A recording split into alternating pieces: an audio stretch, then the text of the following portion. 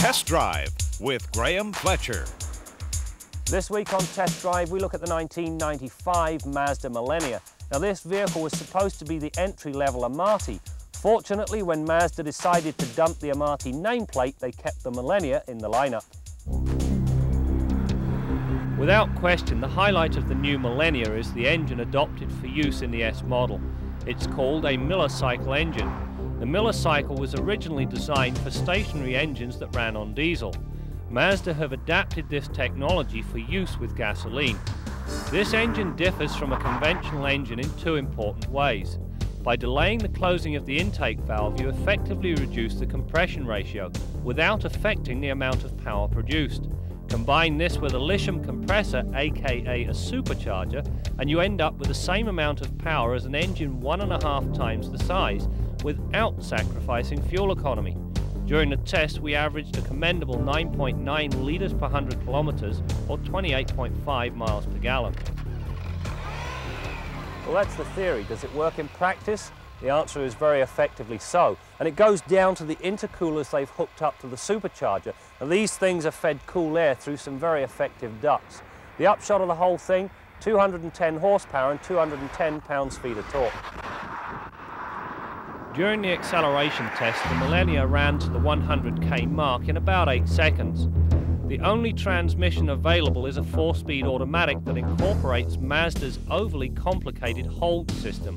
Why they can't go to a straightforward on-off button for the overdrive totally baffles me. The suspension on the Millenia is comprised of a multi-link design both front and rear. This gives the car a very comfortable, compliant ride. The beauty of the multi-link setup in the rear is that it imparts a small amount of toe-in during cornering. This gives the car a very stable, reassuring feel. Given the very sophisticated suspension on this Millenia, I was expecting it to whiz through the pylon test. Unfortunately, it didn't, because it has a limiting factor. And the factor is not body roll, it's not understeer, it's the fact that the steering wheel locks mid-transition.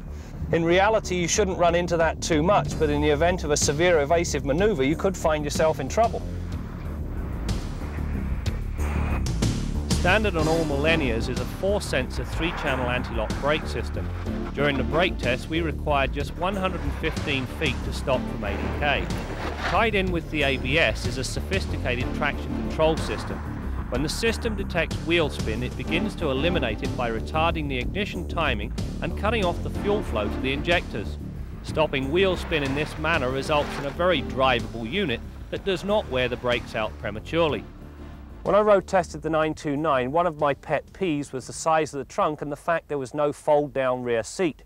On the Millenia, they've addressed the size of the trunk. It's now very usable. However, there is still no fold-down rear seat or even a ski pass-through. On today's cars, that's unacceptable. Inside, the Millenia is loaded.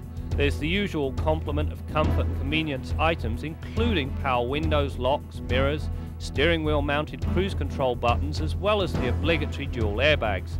The audio and climate controls are among the best in the industry.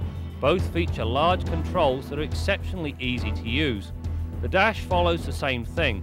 The dials are large and easy to read. The power 8-way seats provide plenty of comfort and support. Combine these with the power tilt steering and finding the right driving position is very easy.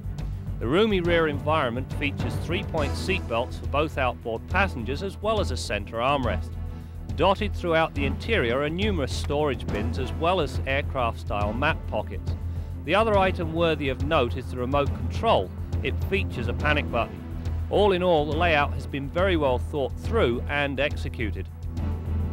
That's it for this week's test drive. I think it's safe to say that Mazda have done a super job with the Millenia. So much so that I think it sounds the death knell for the 929. Now, while Mazda insists the demographics of the buyer for the 929 and Millenia are vastly different, I beg to differ. This car runs rings around the 929, meaning we could see the end of it.